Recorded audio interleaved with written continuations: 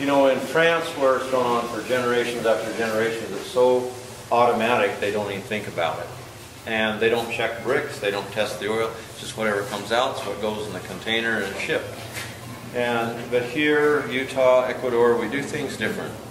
We watch the bricks 2, 3, 4 times a day, every day, to see what's going on with the bricks level, because the bricks is the glucose in the plant. And the more glucose, the more oil is manufactured. Now, besides being glucose in the plant, you also have the natural chlorophylls in every plant, which is water.